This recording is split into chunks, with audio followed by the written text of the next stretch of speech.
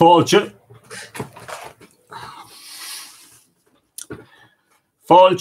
agus Gamani Jeev. Good evening and welcome everybody to live Irish Myths with myself, Anton O'Waraku, Anthony Murphy of Mythical Ireland.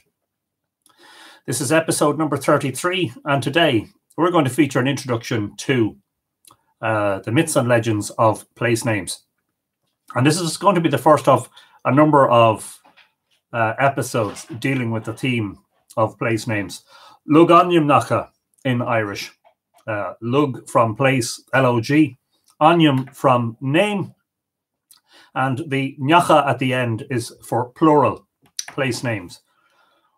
Now, I should point out that in relation to place names, there are probably distinct themes or areas that we'll be dealing with. First of all, there are myths and legends about how places got their names, but then there are separate myths and legends associated with places that are not necessarily immediately tied to the names of those places. So tonight we'll be kind of dabbling in both. But by the time we... my apologies. Coda is making a terrible racket with his bowl. By the time we get around to dealing with the Dinshanicus, which is an extensive collection of poems and prose from the medieval manuscripts dealing with place names, and Joyce's place names, and then separate little stories about places, we'll have done, I think, quite a lot of journeying into Irish mythology and folklore about place names. Anyway, good evening to those of you watching. A few watching on YouTube. Erica Rivertree is in Louisville in Kentucky. Conasatatu Tome Goa. August Tussafane. Erica, I hope you're keeping well. Judith Nyland. Hello, Judith. Judith is watching from Washington State. Could somebody let me know if the Facebook feed is okay? I'm not seeing very much. Surprisingly little, actually, in terms of viewer numbers on Facebook, which would suggest there's an issue. Anyway, we'll carry on for the moment. Joy McD is in sunny San Diego, where it's been raining for a week. Great show. Glad I caught it live. Lovely to have you along, Joy. Tá fáilte ráit anocht. Connor Puckle, Giagwich Anton, Tom Eg Tnu Gomor Leshon episode shot. Agus Logan Anium Naka, Mila Buiachas Akara. Well, I'm glad you're looking forward to the place names. And I hope that it lives up to the billing. Yeah,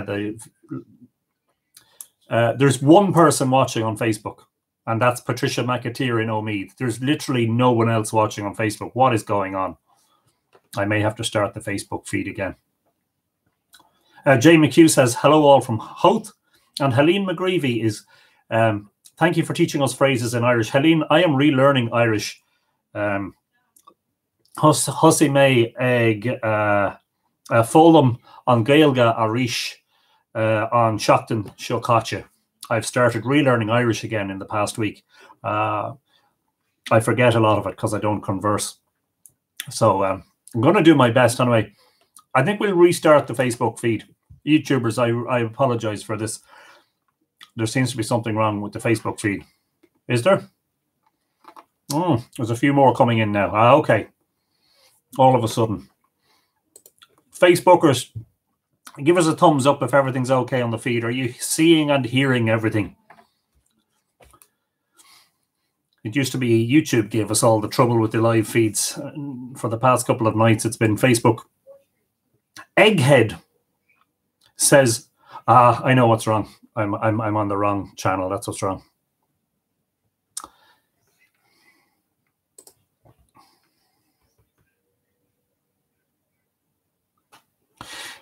Pardon me, YouTubers. It turns out I was actually broadcasting on the wrong page.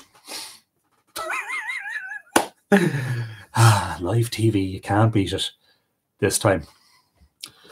Give me 1 second till I type in the name of the episode. How embarrassing. Oh, well, this is how it goes. Tough.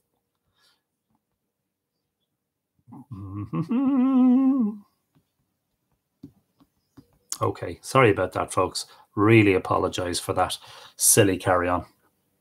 And let's go. And good evening, Facebook. We apologize for the technical difficulties. The YouTubers have been watching for a few minutes. The introduction, so we're going to have to do the introduction all over again. Gomani Giaev, you're all very welcome. Anukt, Ismisha Anton, I'm Anthony from Mythical Ireland. This is Live Irish Myths episode number 33. And tonight we are going to have an introduction to place name mythology and folklore. And I was just saying how the place names, we're going to have sort of two separate threads, where one is about how places actually got their names, the myths and the legends behind the names of the places.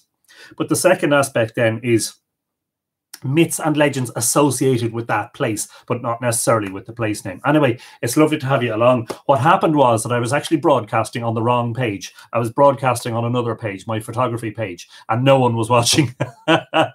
So we got it sorted. I'm sorry about that. I was talking for about 4 minutes before I realized what was going on.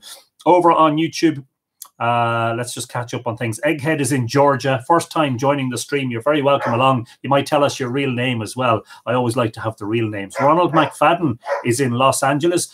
Coda is in the kitchen making himself heard. Hello, Ronald. You're very welcome. Megan Walters is in Mississippi. I'm learning a little Irish from a free app. Lol. Megan, it's fantastic. And that's all you need to, a little at a time. And we'll all get there. And eventually we'll be able to do totally bilingual lessons. Martin O'Brien is in Mayo. All ears. Oh, sorry. No, he's not. Mayo Marty. All ears in Pickering, Ontario. Tá fáilte road Anucht, Martin. And I say Anucht, but the sun hasn't just gone down here yet. So it's still daylight. Auto Gypsy +1 on the Little Irish lessons from Kevin Anderson in Indiana, USA. Hello, Kevin. Queeveen. Greetings from Paula in Pasadena in California. Good luck with the Facebook feed. Thanks, Paula. And we seem to have got it sorted. There are 56 people watching on Facebook now. My husband is on Zoom now, taking his intermediate Irish class while I bake in the kitchen, says McHugh. Brilliant stuff. Delighted. Good stuff. Okay. Let's have a look. Hello, Facebookers, says McHugh. Heard a shot, says, good evening, Anthony. Good evening, everyone. Looking forward to the show. Thank you for this. So enjoyable. Well, it's enjoyable for me too. Hello from a sunny Isle of Mull. That's at Mandy McCurl. Hello, Mandy. If I shouted out the window at you, you might hear me across the water. Paul from Hill of Tara says it's got cold. It was cold today, Paul, wasn't it? And Egghead said Nolan's the name. Thanks for asking. You're very welcome, Nolan. And Barbara Kling says, hello from Vermont. Trying the YouTube feed today. Well, I hope that works out well, Barbara. You're very welcome along. Very quickly, I'll scoot across to Facebook where it's all happening. Henry Paddy Shearman is watching. Hello, Henry. Patricia McAteer is watching. Still here on the right channel this time. I'm sorry, Patricia. You were the only one popping up on the other one. Desiree Riley, glad we got it figured out. Yes, my stupid mistake. Barbara Barney says, hi, Anthony. Hello, Barbara. Alex Casterton. Hello, Anthony. We're here. Brilliant stuff. Catherine Wall McManus. Hi, Anthony and Tua. Good evening to you, Catherine, and everyone else. Desiree, I'm excited about the episode. I find it very interesting. I hope so. Rowan Grove, hello from snowy Colorado. I've just been typing up some family recipes to email to friends. That's very kind of you, Rowan. Hopefully they'll enjoy the food. Richard O'Neill says, good evening, Anthony. So no what, Richard, you're very welcome along. Nick, looking forward to this as well. Nick Eska Casterton, hello, Nick. Richard O'Neill. Eve Talbot Rose is calling in one of his friends, Shamie McCarville. Just finished catching up on the boyhood deeds of Setanta. Good stuff, Shamie. And that was last night's, wasn't it, Alex? Oh dear, I've done that on my personal page when I should have done it. Like, yes, it's happened to me a couple of times before, and I'm glad I realised it before too much embarrassment and red-facedness came upon me. Good evening from Gothenburg. Eva Anderson is, since we're not in total lockdown, I've had a nice 15-kilometre walk in nature today, so it would be a good rest to listen to you with a cup of tea. Hello, Eva. And I should say that we're not in complete lockdown. All our public amenities are closed, but we are allowed to walk within 2 kilometres of our houses, which is very, very welcome at this time. Maeve Fiona Callahan. Hello, Anthony. No worries. Good evening, Maeve. Yeah, I'll save the red face for later. Philip Marin is watching. Hello, Philip. Gina D. Petrea is watching. Gina, you're very welcome along. One of the locals. Josephine Meehan. Hi there. First time too. I'm on episode 4 of the previous one, so catching up. Aren't you lucky that you have to catch up on 4 minus 32 is 28 more episodes, not including tonight, of MythFlix, as it's called by Margaret Ring. Josephine, Tá fáilte Roat, you're very welcome. Yvette Tillema, hi to love these videos over on Patreon. Yes, thank you, Yvette, for the prompt. Just as usual to say thank you to all the Mythical Ireland patrons over on patreon.com, patreon.com/Mythical Ireland, where people have been enjoying the rewards of being a patron. And I'm going to paste that link in just for those of you who haven't seen it before to go over and have a look maybe when we're finished. Josephine Meehan is in Donegal. Good evening to Donegal, Josephine. I hope you're keeping well. Richard Moore is watching, my very good friend and my co-author on Island of the Setting Sun. Richard, it's great to have you along. Hope you're safe and well. Alan Bryett, hola Anthony. Good evening from Rhode Island, from the smallest state in the USA to the smallest county in Ireland. Hello, Alan. Brendan Kinch is in Spain. Good evening, all. Let's see how Anthony does with his Irish pronunciation tonight. I will probably butcher a few things, Brendan. There is absolutely no doubt. Brendan.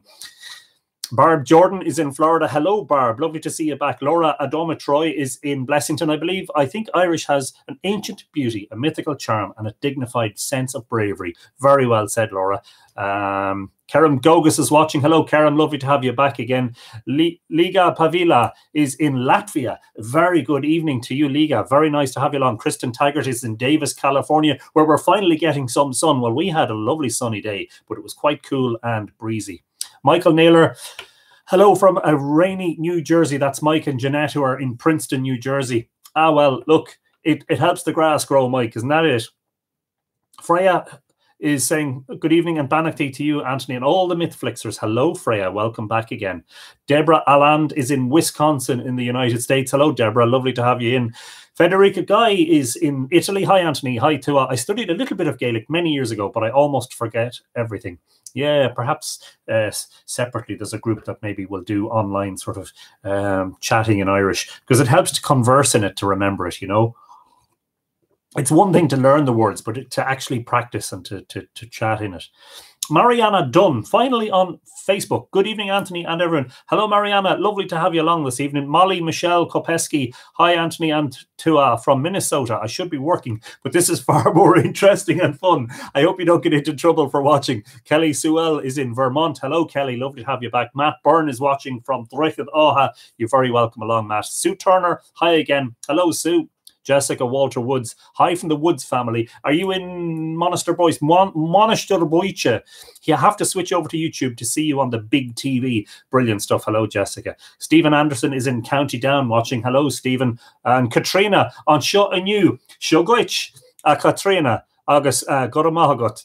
I have to correspond with you separately, privately, about my progress. Tara Moore says, hi. Lovely name, Tara. Lovely to have you along. Dave Russell, hi, Anthony. Looking forward to tonight. Hello, Dave. Welcome back again. Colin Marr is in Hagfield in County Mayo. Hello, Colin. Lovely to have some West Coasters in this evening. Kerem Goga says, I love Ireland. Best place to be, even in these days. By far, Kerem. Couldn't agree with you more. Jennifer Wilson Gerber is in Dallas in Texas. Lovely to have you along, Jennifer. Declan Barron.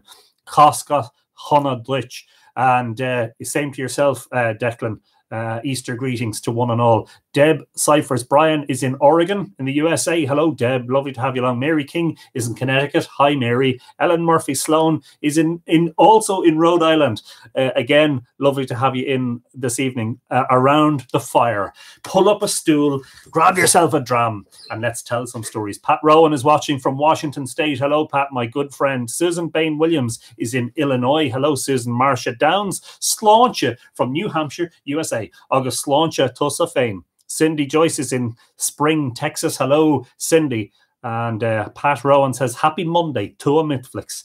And the same to you, Pat. Hope you're in good form. Pamela Walters is saying Sláinte from the Netherlands. Hello again, Pamela. Lisa Kelly Slasinger, is in New Jersey. Another New Jerseyan in this evening. Hello, Lisa Kelly. You're very welcome. Robin Seacrest is in North Carolina. Hello, Robin, very welcome. Demi Woe is saying that it's snowing in the Denver Boulder area of Colorado. Well, I was going to say, you know, you could make some Easter eggs out of snow, perhaps a little bit late now, but don't send it this way, please. Keep it there. Evie Hanlon is in North Queensland. Hello, Evie. Very, very good day to you. Jennifer Foley says hello, everyone. Hello, Jennifer.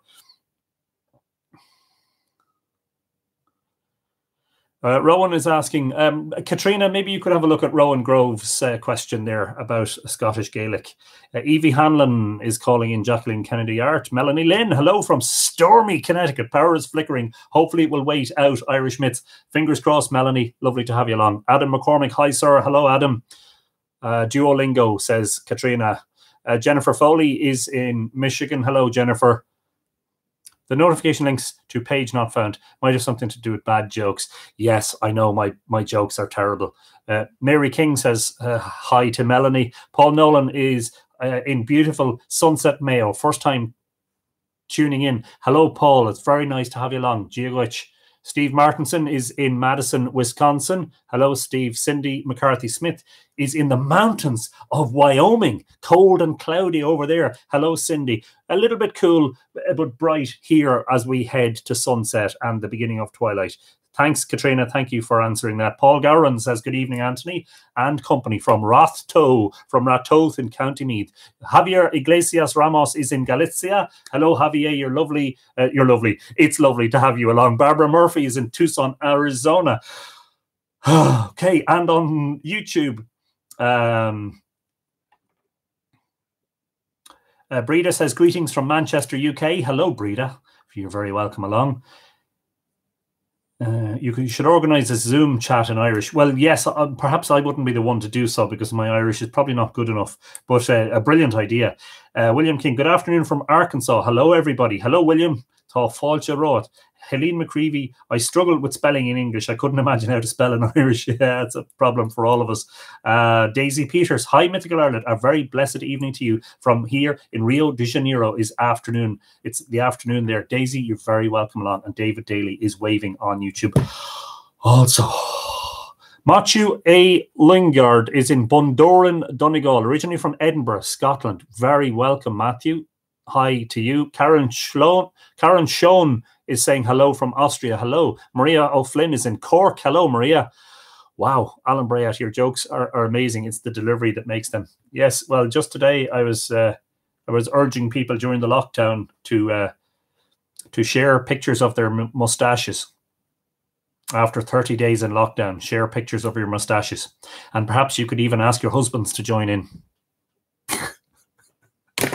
I promise I won't do any more of that. So tonight we're going to, yes, finally, 17 minutes in on YouTube, nearly 18 minutes in, we get to hear some skeelta, some stories. I'm going to start, and the reason you saw if you saw the graphic, I hope that wasn't too bad. I'm sorry. If you saw the graphic for today's live stream, you probably were wondering what that townscape was in. Well, that's the townscape of Drogheda. I wanted to begin by telling some names from my stories of names and the places of my locality associated with Drogheda, before we get talking then about legends and folklore surrounding place names. Lorna Evers Monaghan is in from Slane. Hello, Lorna. Francis Smith is also in Slane, I believe. Hello, Francis. Brendan Kinch is in Cartagena in Murcia. Hello, Brendan. Hope you are well. Paulette LeBlanc is in from Canada. Hello, Paulette. Luis Miguel Almeida says, hello, my Irish friends. You're very, very welcome along. Judy McQueen is in sunny Oregon. Hello. And McCarthy, not McCarthy. That is duly noted. What did I want to say? Yes, the theme of place names was suggested by Catherine Wall McManus and Brendan Kinch, who are both watching. So thank you, folks, for suggesting the theme. And we'll roll on with it, I think. Ross O'Connor, listening from a million miles away in Rush, and that's Rush, County Dublin, about 20 miles down the road. Always great listening to you. Thanks, Ross. I hope you have a nice evening. Fidel McKelly Howard, hello from Norfolk, UK, but originally from Tubrud Oran, originally from Tipperary. Hello, Fidelma, and welcome along to MythFlix. Some names for the town of Drogheda. And I am reading tonight from my own book, Mythical Ireland, New Light on the Ancient Past. And I invite you, when we are finished, not now, when we're finished tonight, and because I know some of you will want to follow up, I received, what I can tell you is by far the best review of any of my books ever written and compiled by anybody, and the writer of the review said I could share it on my blog, which I happily did. And there's the link. It should come up as a comment on both YouTube and Facebook, and read it afterwards. I'm absolutely moved and thrilled by it. Just in case you want to know more about the book. My hometown is today called Drogheda. That's Drogheda. And a lot of people who haven't been to Drogheda before, especially for people from foreign from across the way from other countries, tend to pronounce it Drogheda because they think the G should be pronounced. But in fact, the G is silent and it's pronounced Drogheda. But that wasn't always the case. We may find out more about that. The commonly accepted nomenclature of Drogheda says that it is derived from the Irish Droichead Áha, meaning bridge at the ford. Droichead being a bridge, Droichead, and Áha, a fada tha, or a fada th, a ford. I've always been curious about that, mainly because a ford or crossing point is something that obviously predates a bridge, so that the name seems to refer to two distinct and different methods of crossing the river. Before bridges were built, rivers were crossed at shallow places called fords, or indeed at shallow places where the crossing was augmented by some sort of stone causeway built along the riverbed. An ancient ford of the Boyne at Rossnaree, several miles upstream of Drogheda, and that's very close to Cletchik, and Rossnaree is where, of course, the salmon of knowledge was allegedly caught by Finnegas and eaten by Fionn McCool, is marked on early Ordnance Survey maps. It might have been one of the principal crossing places of the Boyne in prehistory, and was possibly the place where the great northern road from Tara, the Slea Milurchra, passed through the Boyne Valley adjacent to the great monuments of Brunabonia. In Island of the Setting Sun, in search of Ireland's ancient astronomers, Richard Moore and I presented evidence that the name of the Boyne River might have been inspired by the Milky Way, the great river of the sky, and that the Boyne might have been considered its earthly counterpart.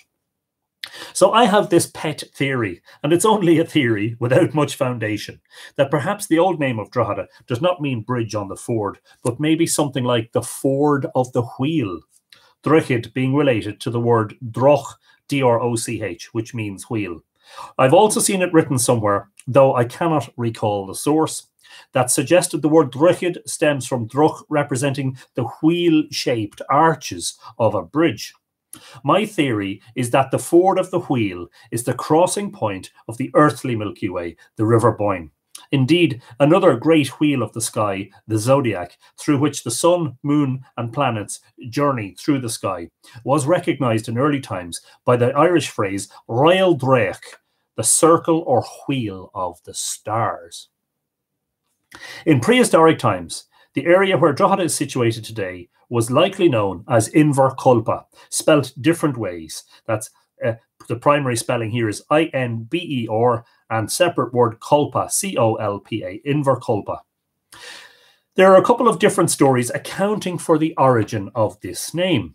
One of these says that it is named after the shin bone, or Colpha, C-O-L-P-T-H-A, of the great monster, the Mata. Now, we've spoken about the Mata in several episodes, and we will be returning to the Mata, and there will be a separate episode on the Mata, which was said to have been slain by the men of Éireann at a mysterious stone on Newgrange, or Shion Vrú. Another story says the name is accounted for by the death of the Milesian brother Culpa during their battle with the Tuatha De Danann, who caused a fierce tempest to blow up as the Milesians attempted to land at the Boyne. Inver is an Irish word that means the meeting of the waters, or a harbour or estuary. Of particular interest to my little investigation here, though, are a couple of names for Drogheda which I had not previously encountered. Droichead Áha and Inver Culpa are well attested, but much less well known and equally interesting are some other names which were apparently given to the town or features in its vicinity in times long ago. In their recounting of a famous story called The Colloquy of the Old Men, Cross and Slover, and we've read from Cross and Slover in several of the episodes, Ancient Irish Tales. Cross and Slover refer to the separate journeys of Oisin, son of the celebrated Finn MacCool, and Caillte, son of Cronchu Mac Ronáin. After visiting Finn's old nurse, Oisin and Caillte split up, one going north to seek Oisin's mother, who was one of the Tuatha Dé Danann, the other moving southward toward Tara. And here is a quote from said story. Oisin went to the fairy mound of Uch where was his mother, Blai, daughter of Gerag Gianscohach, while Caillte took his way to Inber Bic Loingshi, which at present is called Monasteir Droichead Áha, the Monastery of Drogheda. From Beg Loigseach, that's B-E-G, separate word, L-O-I-G-S-E-C-H, Beg Loigseach, son of Arist, that was drowned in it. That is, the king of the Romans' son, who came to invade Ireland. But a tidal wave drowned him there in his Inver river mouth. He went on to Lin Feach's pool, on the bright streaming Boyne, southwards over Old Magbreg, and to the Rath or the stronghold of Drumdarrag, where Patrick MacCulpurn was. And I should say that Lin Feach or Feach's pool is the exact location where, according to folklore, the salmon of knowledge was caught. And that is allegedly located at Rossnaree. There are a few things that are interesting in this passage. We know that Feach's pool is likely situated on the bend of the Boyne beneath Rossnaree, and was the celebrated place where Finnachus caught the salmon of knowledge, from which Finn gained all his wisdom. The Inber Bic Loingshi, which was better known as the Monastery of Drogheda, is a curious one indeed. Bic or beg is probably the Irish word biog, meaning small or little. Loingshi could be a variant of Loingeasach, meaning abounding in ships or in fleets. Joseph Falaki Nagy asserts that the Monasteir Droichead Áha referred to in the text is Mellifont, the first Cistercian monastery founded in Ireland in the year 1142.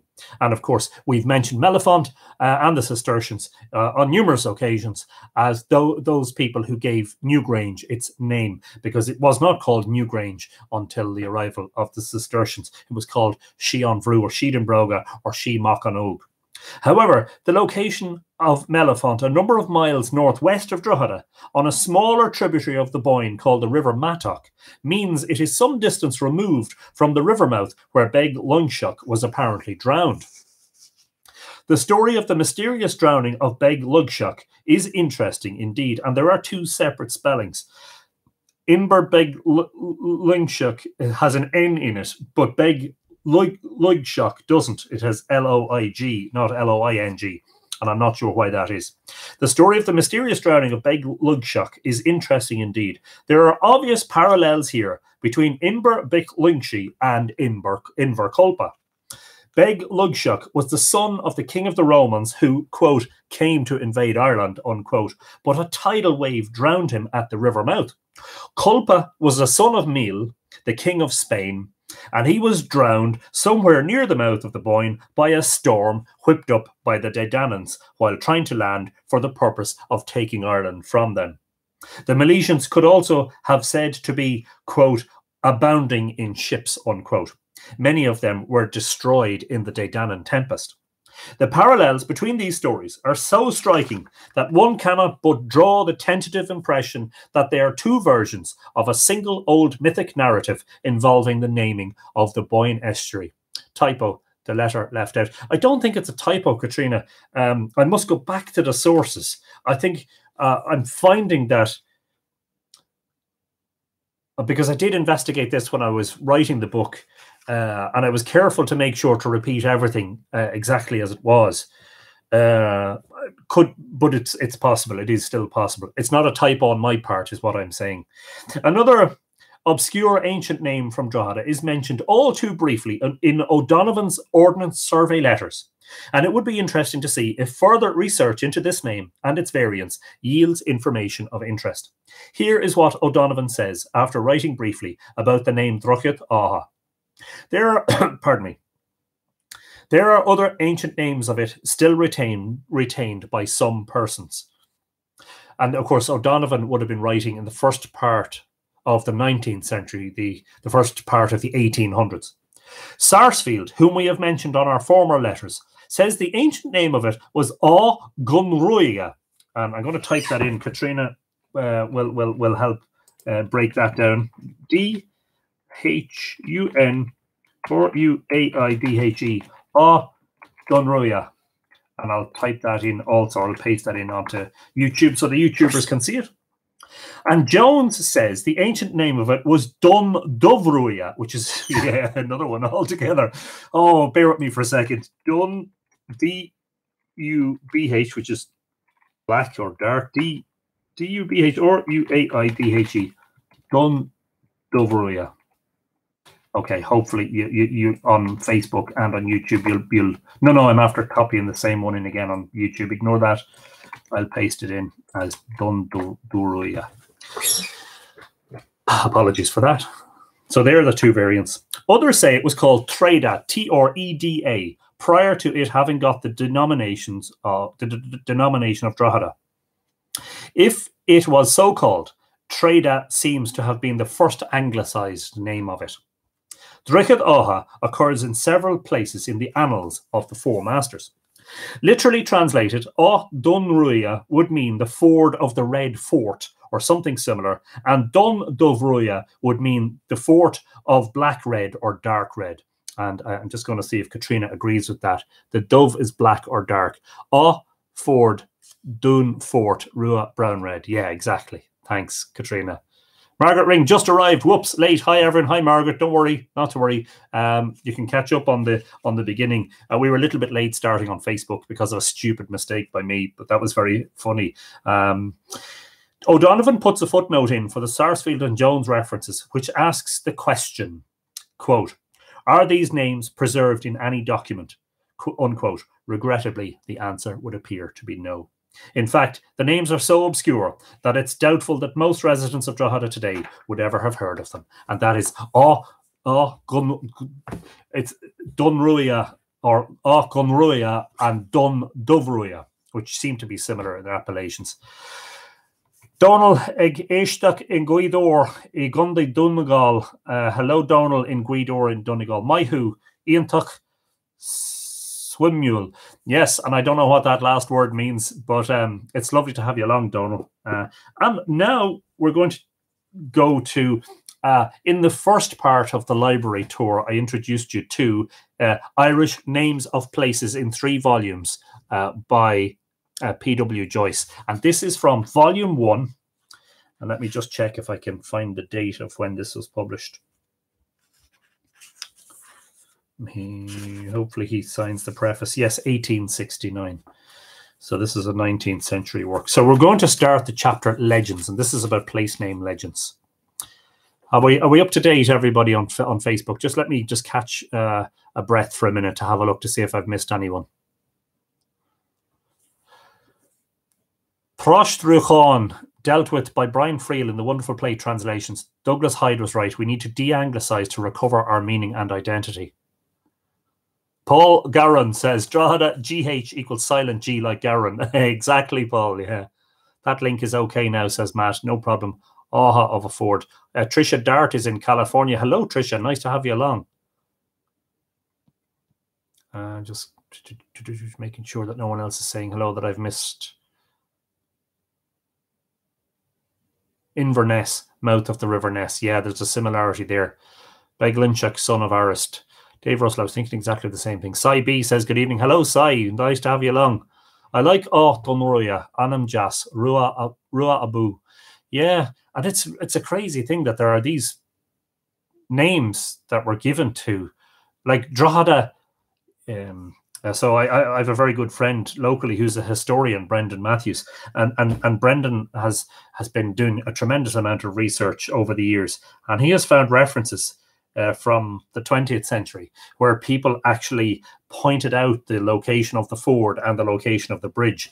So my pet theory might be blown out of the water. I'm sure that wouldn't be surprising. Sure, it's only a theory, but you know that Drogheda was so called because it was the bridge at the ford, and he specifically recalls somebody pointing out the location of the bridge you know, on Drychad agus on and the bridge and the ford were two separate and distinct things, but they were located exactly close together. The bridge in question, by the way, is St. Mary's Bridge in Drogheda, which up until about the late 70s or the early 80s was a lovely old stone bridge, which was removed for the creation of a wider concrete bridge, which caused a lot of upset and angst at the time. But anyway, the memory of the folk memory was that the ford was in a slightly downstream, like maybe only 20 meters downstream, 20 yards downstream of the bridge at the ford. But I must return to conversation with Brendan about those old names, Dunruya and Dundovruya, which may predate the medieval name of Drychad, you know.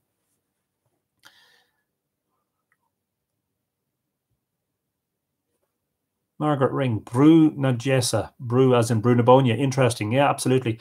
Adele Perth, hello everyone. Lots of people here today. Yes, indeed, Adele. And it's great to have you in from Melbourne. Adelaide, isn't it? Lovely to see some Australians watching. Dawn Hilton, hi Anthony, loving this. Hi Dawn, you're very welcome. A simule equals interesting. Ian Tuck simule, wonderfully interesting. Thanks, Katrina. Thank you for your help. Many of the legends with which the early history of our country abounds are no doubt purely fabulous, the inventions of the old Shanakees or storytellers. Great numbers, on the other hand, are obviously founded on historical events, but they've been so distorted and exaggerated by successive generations of romancers, so interwoven with strange or supernatural circumstances, or so far removed from their true date into the regions of antiquity, that they have in many cases quite lost the look of probability. It is impossible to draw an exact line of demarcation between what is partly real and what is wholly fictitious. But some of these shadowy relations possess certain marks and are corroborated by independent circumstances which render it extremely probable that they have a foundation in truth. It must be carefully borne in mind that the correctness of the interpretations given in this chapter is not at all affected by the truth or falsehood of the legends connected with the names. It is related in the Dinshanachus that Conall Cernach, one of the most renowned of the Red Branch Knights of Ulster in the 1st century, lived in his old age at Cruachan, the royal palace of Maeve, Queen of Connacht. And of course, that's Rathcroghan. O'Loyle Moore, Maeve's husband, was slain by the old warrior with the cast of a javelin, and the men of Connacht pursued and overtook him at a ford over a river in the present county of Cavan, where the village of Ballyconnell now stands.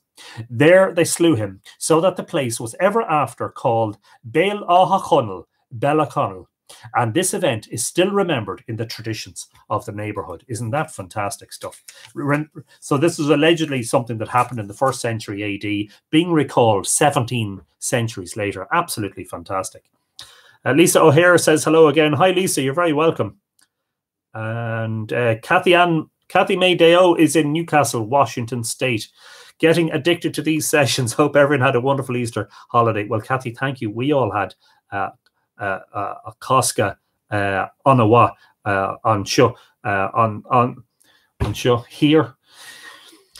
I'm trying, Katrina. I'm trying. But I hope you all did also. Rathcroghan. Yes, exactly. The reader may or may not believe this story. Nevertheless, the name signifies Connell's ford mouth, and we find it always written in Irish authorities and pronounced at this day by the natives Bell Áthachonnell, and it is certain that it took its name from some man named Connell, whether it be Conall Cernach or not. The accounts handed down to us of the early colonies belong to the class of historical legends. I have included some of them in the chapter on historical events, and others I shall bring in here, but in this case too it is difficult and sometimes impossible to determine the line of separation. Okay, let's carry on.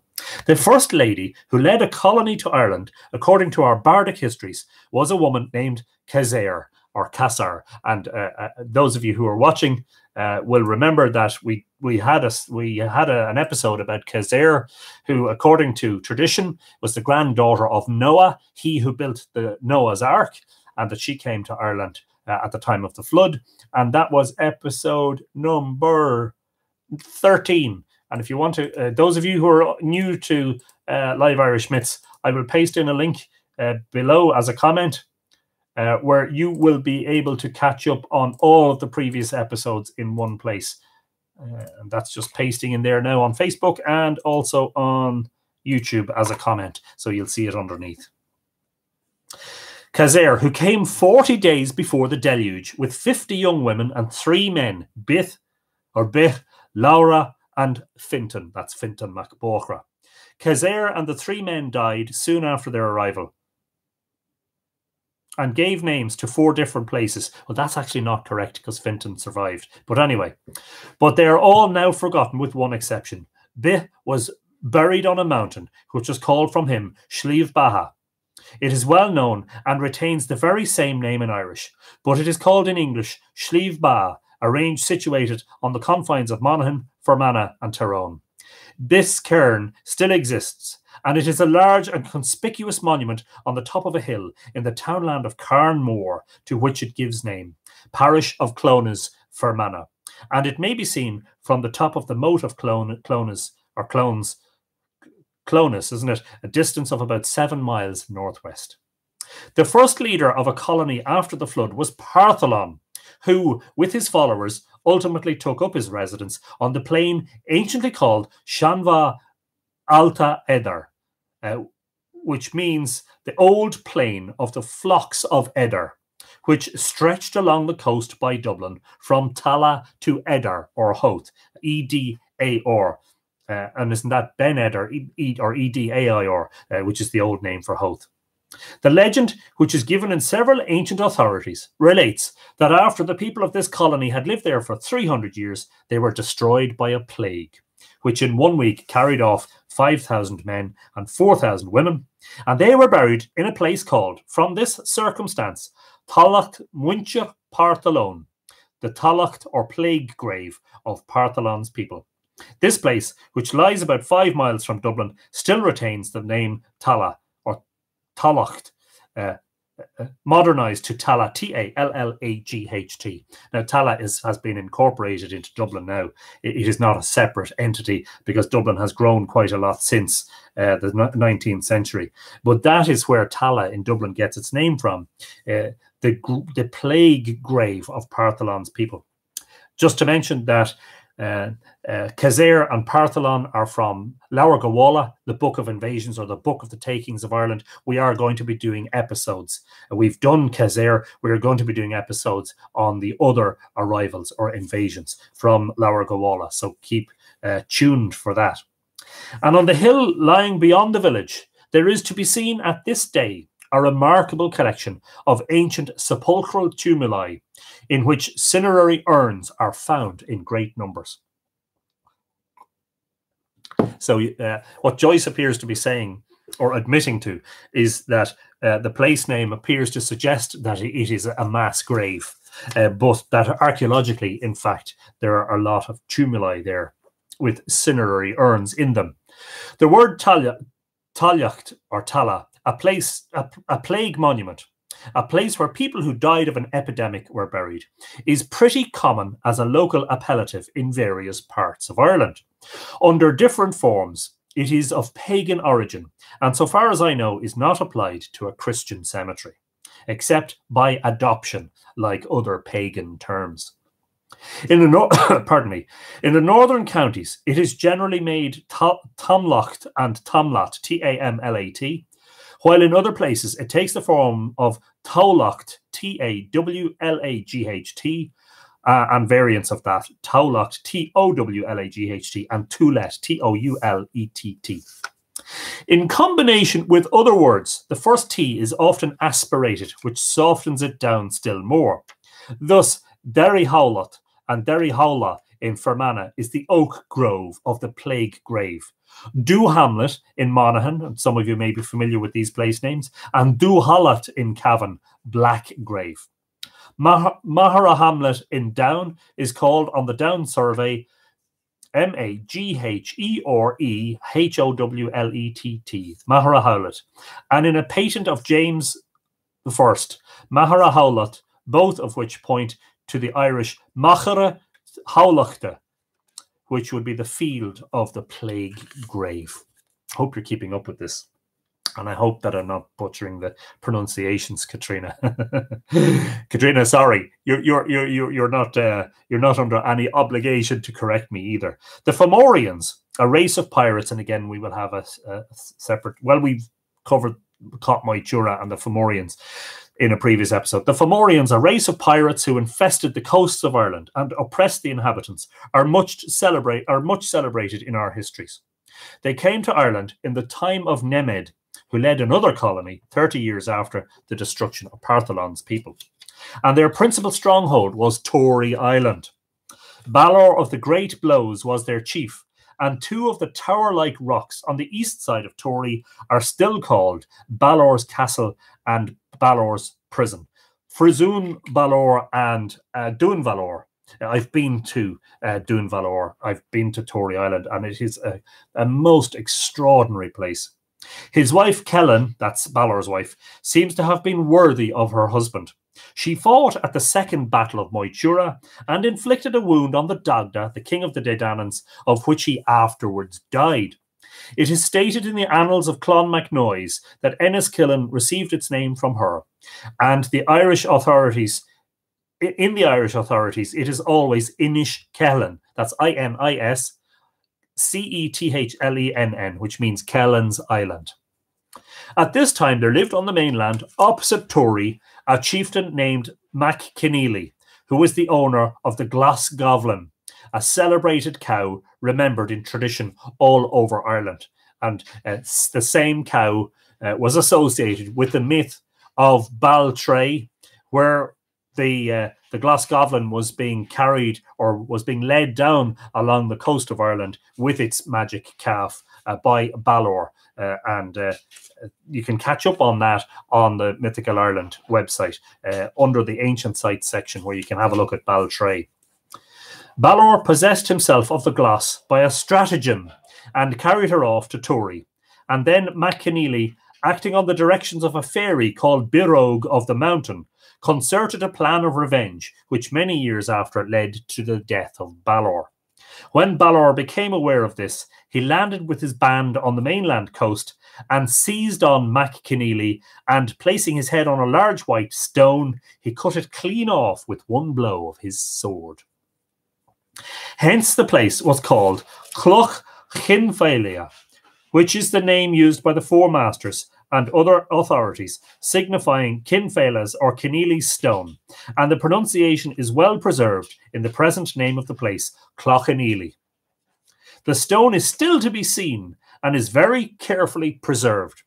It is veined with red, which is the stain of Mac Keneally's blood that penetrated to its centre. And the tourist who is a lover of legend may indulge his taste among the people who will tell endless stories regarding this wonderful stone. From the same people, the Giant's Causeway has derived its name. It is called in Irish Clochan Navomori, or anglicised to Clochanavoury, O'Brien's dictionary, from for and Clochan, or stepping stones or causeway of the Fomorians.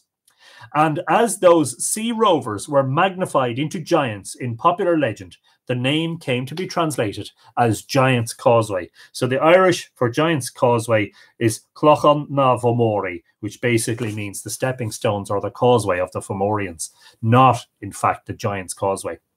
The celebrities of the Daedanan colony have left their names on many localities.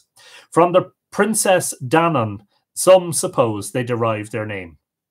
And from her also, two remarkable mountains in Kerry were called Dá Cíoch Dananye, the two paps of Danan, now well known as the Paps. One of the most celebrated characters among this people was Manannán Mac Lir, and we've had 2 episodes already about Manannán. If you want to look back, you can have a look at those or listen to those later, especially those of you who are just joining. Of whom we are told in Cormac's Glossary and other ancient authorities that he was a famous merchant who resided in and gave name to Inish Manon, or the Isle of Man, that he was the best merchant in Western Europe, and that he used to know, by explaining the heavens, the length of time the fair and the foul weather would last. He was also called Orbson, and he was killed by Ullin, grandson of Nua Nuad of the Silver Hand, that's Nuadu, who we've discussed briefly in other episodes, in a battle fought at Moycullen near Loch Corrib, in which the two chiefs contended for the sovereignty of Connacht. And when his grave was dug, it was then Loch Orbson burst out of the grave over the land, so that it is from him that Loch Orbson is named. And that's from the Yellow Book of Lecan, quoted by O'Curry. This lake is called Loch Orbson in all our authorities, and this was changed to the present name, Loch Corrib, by omitting the final syllable and by the attraction of the C sound from Loch to Orbson. Both has it in the intermediate form, Loch Corbis. Loch Orbson, Loch Corrib. Okay. So that's where Loch Corrib comes from. Many of the legendary heroes of the Milesian colony are also remembered in local names, and these are the different colonizers who are detailed in Laur Gawala in the Book of Invasions, and we will get back to that in numerous episodes.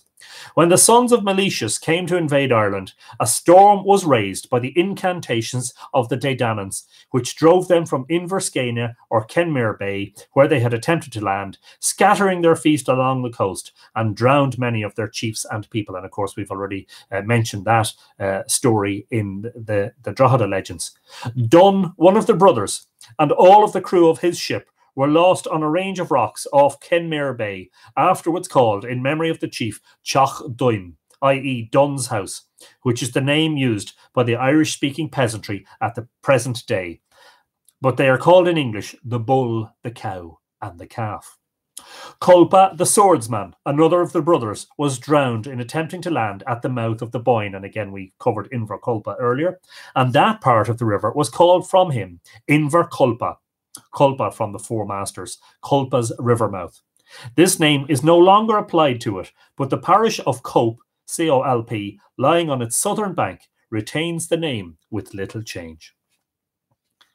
Iver, E-I-M-H-E-R, son of Milesius, landed with his followers, and I think that's a variant of Ever, or Eber, E-B-E-R, landed with his followers at Inverscania, and after 3 days they fought a battle against a party of the Daedanans at Slieve Mish near Tralee, where fell Scota, the wife of Milesius, and we have to do an episode about Scota, suggested by Maureen O'Leary, and we will get to it, don't worry, Maureen. The wife of Milesius, and Fos, wife of Un. Fos was interred in a glen called from her Glan Fossi. It is now called Glen O'Fosh, and it is situated at the base of Caherconree Mountain, about 7 miles west of Tralee. The Four Masters state that, quote, the grave of Scota is to be seen between Slieve Mish and the sea, unquote. It is still well known by the name of Scota's grave, and is situated by the Finglas stream. The glen is called Glen Scoheen, Scotina's or Scota's Glen, and the monument, which was explored some years ago by a party of antiquaries, still remains. Are we okay? A decisive battle was afterwards fought at Talchan, or Telltown in Meath, and we have previously mentioned Telltown, in which actually it was mentioned in last night's episode when Cuchulainn was going to Magbreg from Owenmacha, and it said that he could see places like Chower, Tara, Chalchan, and he could see Knogba, Nouth, and he could see Sheedenbroga, Newgrange, in which the Daedanans were finally routed. In following up the pursuit, 2 distinguished Milesian chieftains were slain, namely Fuad and Cuilne, the sons of Brogan, grandfather of Milesius. The former fell at Slieve Fuad, that's Fuad's mountain near Newtown Hamilton in Armagh, which still retains the name of Slieve Fuad. It is the highest of the Fews range, F-E-W-S, but the 2 words, Fuad and Fews, have no connection, the former being much the more ancient. The place where Cuilne fell was called Slieve Cuilne. It is the mountainous peninsula lying between the bays of Dundalk and Carlingford, and the range of heights still bears the name of the Cooley Mountains. From Blah, B-L-A-D-H, pronounced B-L-A-W, another of Brogan's sons was named Slieve Blama, now called Slieve Bloom. Whether this is the same person who is commemorated in Lickblaw in Westmeath, I cannot tell, but the name signifies Blaw's flagstone. For the Four Masters, write it Liag Blama, Liagbladhma. Glan Scoheen.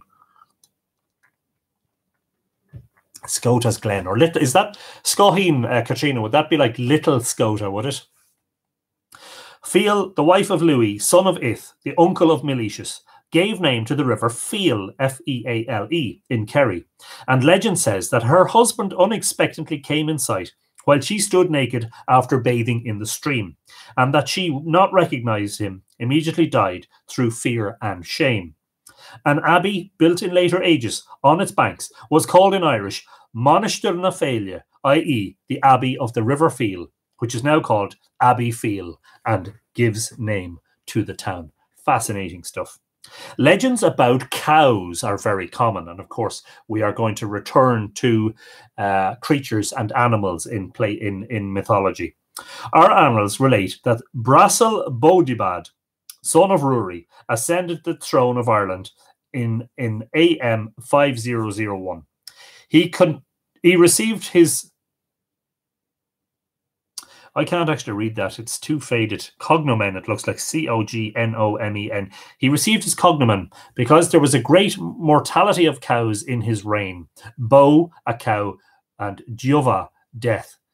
This is Bresal Bodibad of the Douth legend. And we covered that not too long ago. We discussed the legends of Nouth and Douth. And that was the mythology of Nouth and Douth, was episode number 25. The Annals of Clonmacnoise mention this event in the following words.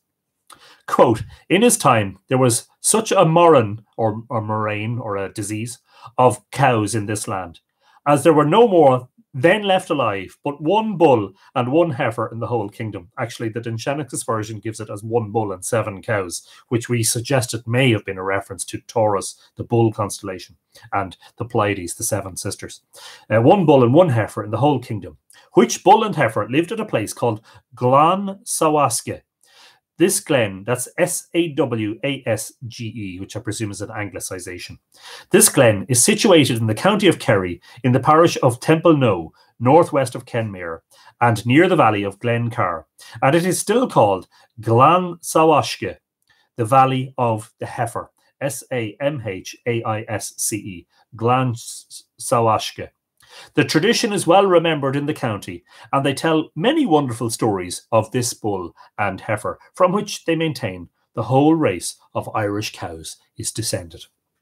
There is a small lake in the island of Inishboffin off the coast of Connemara, in which there lives an enchanted white cow, or bow fin. And this is all, absolutely, there's no doubt, this is all connected all the way back to the Boyne River, Owen Bowfinna, and possibly the Milky Way and the moon as well, which appears above the water at certain times. Hence the lake is called Loch Bowfinna, the lake of the white cow, and it has given name to the island, Inishboffin, the Inishbofin, the island of the white cow. Bede calls the island Inishbofinde, Finde, and interprets it, quote, the island of the white cow, unquote. Now let me just check for a second that I'm up to speed with. Oh, we're making good headway. And in fact, we'll finish there shortly because I want to continue that Legends from Joyce as the next episode. I just wanted to make sure that I'm caught up with all the comments and questions. Drumlaheen says, people here used to be buried in Tallacht Eve vaguely, anglicised to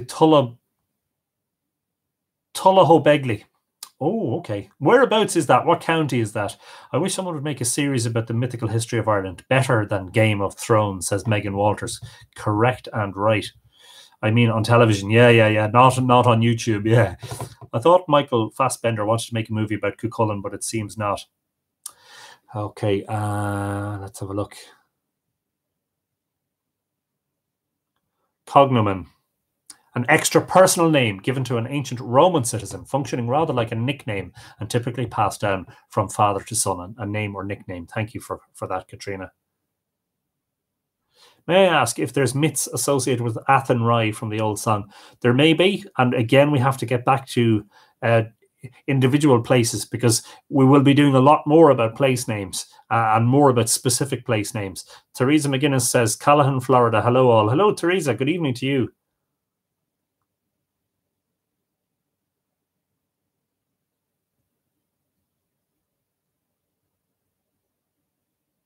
Okay, I think I'm caught up there. There is another Inishboffin in Loch Ree on the Shannon, which in Colgan's Life of St. Adus is similarly translated. Another off the coast of Donegal, south of Tory Island. We also find several lakes in different parts of Ireland called Loch Boffin, the White Cow's Lake. Loch Bogerg of the Red Cow is a lake on the Shannon, south of Carrick-on-Shannon. Corroboffin, near Ballybay in Monaghan, properly Carrowboffin, Carrow, Caroorowbofin, the quarterland of the White Cow. Gortboffina, Gort being a field, near Mallow in Cork. Dromboffini, Drum, a ridge, in the parish of Desertser, Desertserges, same county. I have no idea how to pronounce that. I'll type it out. Desertserges.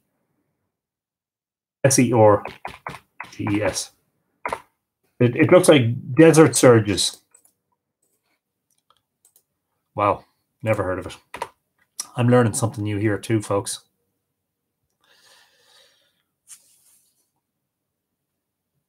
Lishboffin in Fermanagh, in Fermanagh, Lishboffin would be Lish as in a fort or a ring fort, the fort of the White Cow, and Armagh. Lishboduff, which means the fort of the Black Cow in Cavan, and many others. It is very probable that these names also are connected with legends. There are several places in Ireland whose names end with Urcher, U-R-C-H-E-R, from the Irish word Urcher, U-R-C-H-U-R, a throw, a cast, or a shot. Hang on a second, I'll just do a page count here. See what's left.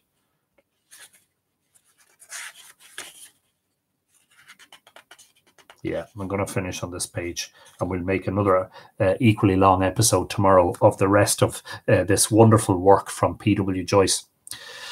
In every such place, there is a legend of some remarkable cast of a weapon, memorable for its prodigious length, for killing some great hero, a wild animal, or infernal serpent, or for some other sufficient reason. For example, Urcher itself is the name of 3 townlands in Armagh, Cavan, and Monaghan. And in the last mentioned county, in the parish of Curran, there is a place called Drumurcher, the ridge of the cast. The most remarkable of these mighty casts is commemorated at the place now called Ardnurcher in Westmeath, a cast that ultimately caused the death of Conor MacNessa, King of Ulster in the 1st century. That's Crohor, as we've mentioned him in the Cuchulainn stories. Brona Oliver is saying hello from Derry. Hello, Brona. You're very, very welcome.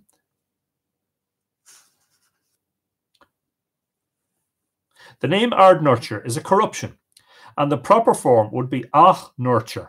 The 4 masters, in recording the erection of the castle in 1192, whose ruins are still there, call it an Urcher, and the natives still call it in Irish Ballia an Urcher, which they pronounce Blanurcher, which is the town of the ford of the throw or cast.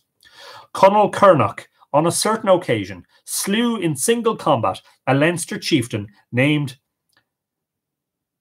Mesgera, whose brains, according to the barbarous custom then prevalent, be mixed with lime and made of them a hard round ball, which he kept both as a weapon and a trophy. And of course, this is exactly akin to the weapon that Lugh used to slay his grandfather Balor in Cop Moytura in the Second Battle of Moytura, and that weapon was called the Tathlum, Tathlum, which was made with the brains of his enemies hardened with lime. There was at this time a war raging between Ulster and Connacht, and Keth MacMagach, a Connacht chief, having by stratagem obtained possession of the ball, kept it always slung from his girdle. For it had been prophesied that Mesgera would be revenged of the Ulstermen after his death, and Keth hoped that this prophecy would be fulfilled by means of the ball. Keth went one time with his band to plunder some of the Ulster territories, and returning with a great spoil of cattle, he was pursued and overtaken by an army of Ulstermen under the command of Conor, and a battle was fought between them. The Connacht chief contrived to separate the king from his party, and watching his opportunity, he cast the ball at him from his towel or sling, and the ball struck the king on the head and lodged in his skull. His physician Fingian was brought, and he declared that the king would die immediately if the ball were removed, but that if it were left so, and provided the king be kept himself free from all inquietude, he would live. And his head was stitched up with a golden thread, and he lived in this state for 7 years, till the day of our Lord's crucifixion, when, observing the unusual darkness, he sent for Bachrach, his druid, and asked him what it meant. Bachrach told him that the Son of God was on that day crucified by the Jews. That is a pity, said Crohor. Were I in his presence, I would slay those who are around my king, putting him to death. And with that, he rushed at a grove that stood near and began hewing it with his sword to show how he would deal with the Jews. And from the excessive fury which seized him, the ball started from his head, and some of his brain gushed out, and in that way he died. The place where Conor was wounded, or Crohor, was called an Urchar, the ford of the cast, which Michael O'Clery, in a flyleaf note in O'Clery's calendar, identifies with an Urchar or Ardnurcher in Westmeath. And there we shall leave tonight's episode. But when I say we will leave tonight's reading, because we want to carry on tomorrow with more from the wonderful P.W. Joyce. I hope you enjoyed that and would be glad to know if there are any questions or comments. Gardens at Tiernanog wants to know, do you know or have an opinion if the surname Boggs comes from the fur bullock or those who worked in the bogs? Boggs. I can perhaps help you for one moment with that, because I have a couple of books about Irish surnames, as it happens. All Ireland surnames. Let me just look that up for you for a moment. Bear with me for a second. Of course, the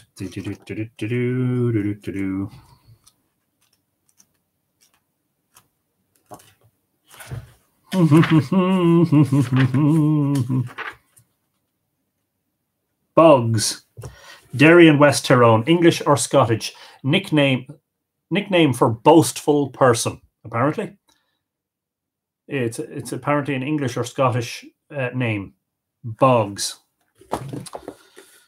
And Guide to Irish Surnames will probably, if it has it, will probably give the same. Let's see. Let's not jump the gun. No, it's not there. She's not in that one. Don't know if that helps. Boastful, haughty, a word of unknown origin, perhaps akin to Germanic bag and bug. Okay, Katrina has some information there. Steve Martinson, thank you so much for a lovely time here. You're very welcome, Steve. I hope you enjoyed yourself. Hempen asphalt. Whoa, what a death story for Crohor. Yeah, that's the story about how he died. He got so angered on hearing that our Lord was crucified that he hacked at a forest of trees, and in anger the ball fell out of his head and his brains came out with it. Funny stuff. Funny but not funny. Funny but kind of weird, you know. Richard O'Neill, thank you. One of the Nails. Richard, descended from Niall, no doubt. You're very, very welcome. I hope you had a nice time. Barbara Murphy, another Murphy watching tonight. Thank you, Barbara says. Gushing blood, Jarrag red. Said to be called after the bow Jarrag, says Margaret Ring. Martin Hughes is watching. Hello, Martin. I wonder if the Irish word for cast or throw is related to the word archer in English. That's how I heard it. That's how I heard it when you first said it. Archer. Oh, very interesting, actually. Interesting suggestion. I think that in relation to some of the heroic casts, that this is connected with the constellation Orion, which is seen to have his hand raised above his head and is controlling, as it were, or throwing the missiles along the ecliptic. The missiles being the sun, the moon, and the planets. And I wonder whether the moon, the concrete ball, the brains of the enemy hardened with lime, isn't perhaps a kenning or a poetic description of the moon. Alex Casterton says it was said Lou's spear was alive and loved battle. It was only awakened when he needed to go to battle. It loved blood. Thanks for that. Red Jarrug. And what make Jarrug mean? Yeah, pardon me. Jarrug. Jarrug or Jarrug. D-E-A-R-G in the modern Irish. Near the shore of Loch Ness, there are names Annaliste, A-N-N-A-L-I-O-S-T-E, or Echiadliste, Deriliste, between the River Bann and Loch Ness on the shores of Loch Ness. Give me 1 second, Jim. I'll have a look. I'll have a brief look in the other, I think I think volume 3 of Joyce has like a glossary of place names. Sorry, I'll put my glasses back on. Anna Liste. Katrina, maybe you could help here too, if you don't mind. Anna.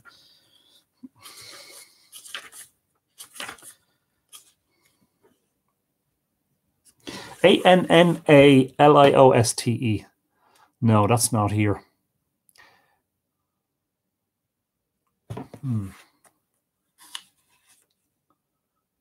Anna is usually na, the ford of the, you know, na something. Liste. Why don't I use the near? Okay, that's not there. Echiadliste. Yeah, that's an interesting one. Well, I'll have a look anyway.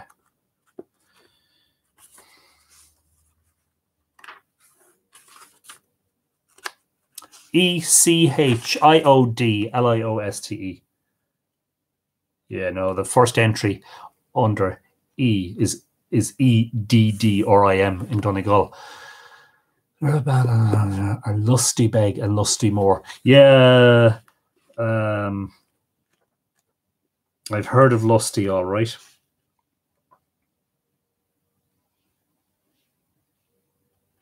And again, they're not listed either. Yeah, you've given us an interesting one. Jim Conway's looking for some more information. The fertility of the two lochs, Luiste, L-I-O-S-T-E.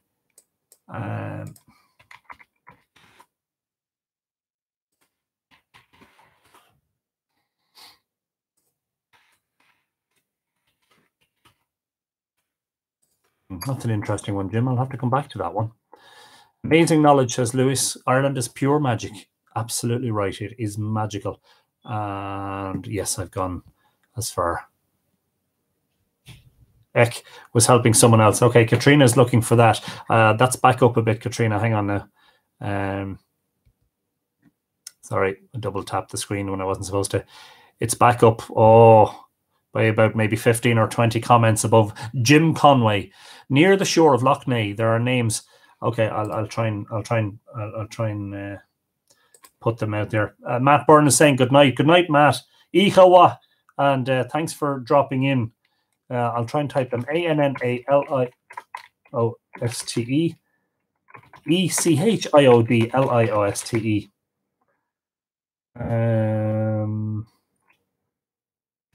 That's the two there anyway. I just put them in there again, Katrina.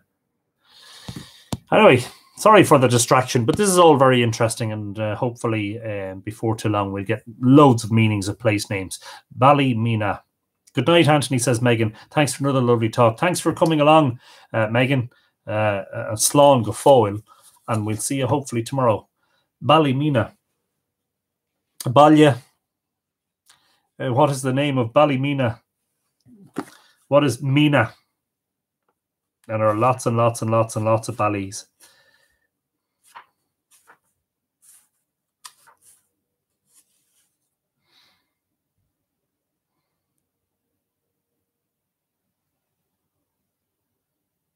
It's not listed. Ballymena in Sligo. Ballymena, O'Meany or O'Meany or Meany's town. Somebody will know what Ballymena is from. AH says, hello, Alana from North Wales here. Used to live in Craigavon. Hello, Alana. Nice to see you. Nothing. Gomala scale. No worries, Katrina. And sometimes it is just simply not possible to find immediate answers. One has to kind of dig a little bit deeper with these things. Thanks, Lorna. Lorna is heading off. Good night to everyone. It's been lovely as always. This has been Live Irish Myths. This is episode 33. 33 consecutive episodes during the current COVID lockdown. Stay safe, everybody. Keep washing your hands. Stay physically distant but not socially isolated.